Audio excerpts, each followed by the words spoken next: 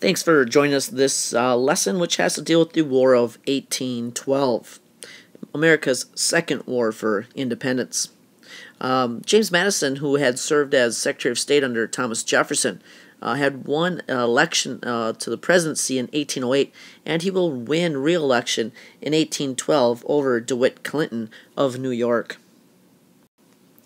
And therefore Madison becomes the fourth president, this time also following Jefferson's footsteps as part of the Republican Party.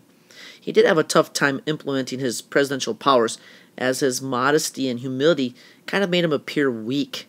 Now, whereas Jefferson had steered a path of neutrality when it came to dealing with France and Britain, things had progressed to where eventually the Warhawks will get Madison to kind of push for war, and eventually Congress will declare war in what becomes known as Mr. Madison's War. Now you see some of these Warhawks, like Henry Clay from Kentucky on the left and John C. Calhoun from South Carolina on the right, started kind of pushing for war. They were upset that our maritime rights were being taken away, especially in the Caribbean. Whether it was the impressment of our sailors, the confiscation of our ships, the fact that our honor and pride were being kind of taken away from us. They wanted to defend our integrity and kind of stand up to the British and French. And therefore, they kind of even looked to Canada as kind of being perhaps kind of a spoil of war. That if we're able to defeat the British, we could actually claim Canada as part of the United States. Others, including Madison, simply looked at Canada as kind of being a means to the end.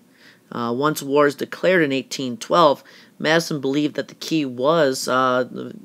to victory lay in Canada, and we were going to invade there, even though it was going to be very tough.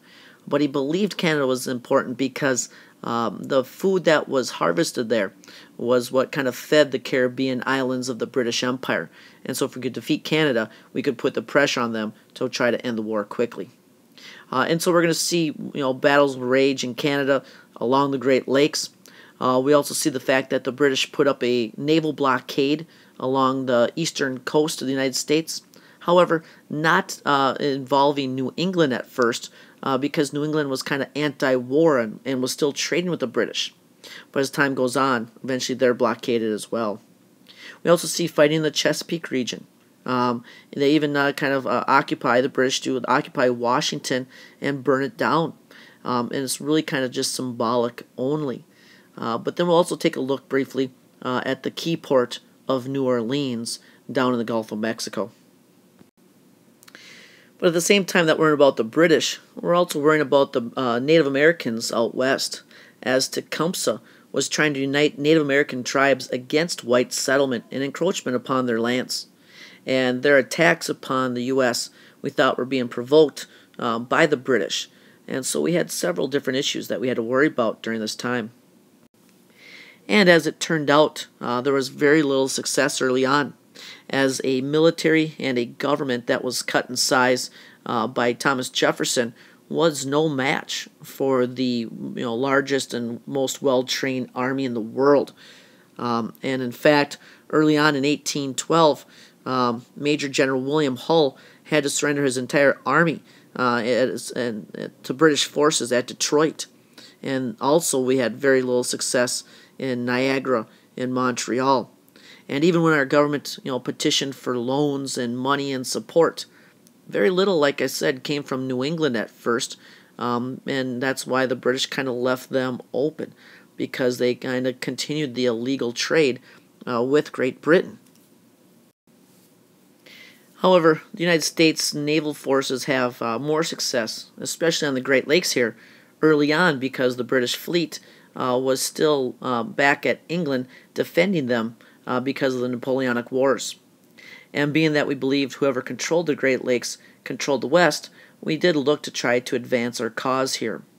And in September of 1813, Oliver Perry is able to destroy the British fleet on Lake Erie, where he kind of says his famous quote of, "We have met the enemy and he is ours." And later, the next month also, in 1813, General Harrison is able to overrun British troops and the Native American Tecumseh is even killed at the Battle of Thames. So we do see that there is some success here, even though it does show that this is going to be a long, difficult war against the British. And after defeating Napoleon Bonaparte in 1814, the British kind of redo their military plan here and go on the offensive. And they'll kind of concentrate on the Canadian front in the Chesapeake region and down in New Orleans.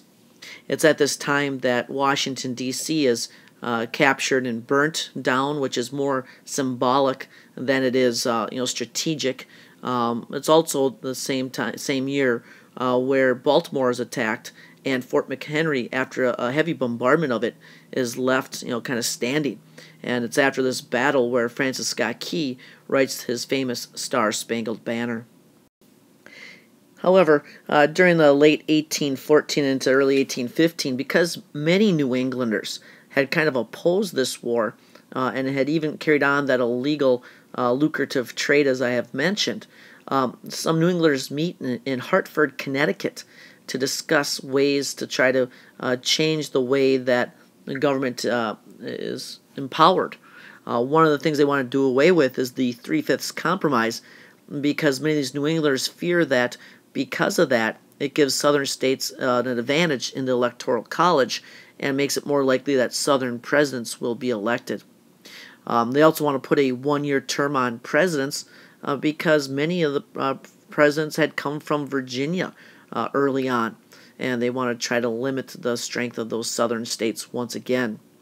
But they also then wanted a two-thirds vote in Congress for war because they were so opposed to this war and didn't want to fight it. They want to make it tougher to fight future wars. Now, some of these ideas are pretty radical, and actually some people kind of said that the Hartford Convention had gone too far and kind of were threatening secession, which isn't true. But it kind of gives the idea of the divide in the support for the war effort. And that convention is kind of overshadowed as well because in that same month, 1814, the Treaty of Ghent is signed, which does little more than end hostilities between the United States and the British, but at least it does bring an end to the war. Or at least we think it does. Because back in the day, since messages and news kind of traveled so slowly, the British never got word that the treaty had been signed. And on January 8th, 1815, the British launched an attack at New Orleans on a very well-defended position, defended by Andrew Jackson. And because of his strong defensive stand, Jackson is able to defeat the British and rise to great prominence and fame and become a great general. And eventually that will help compel him up to win the presidency. But this battle takes place after the war was officially over. And lastly here, a couple things we'll be discussing in class. We'll deal with Native American conflicts during this time, John Marshall and his Supreme Court, and the ordeal involving Aaron Burr.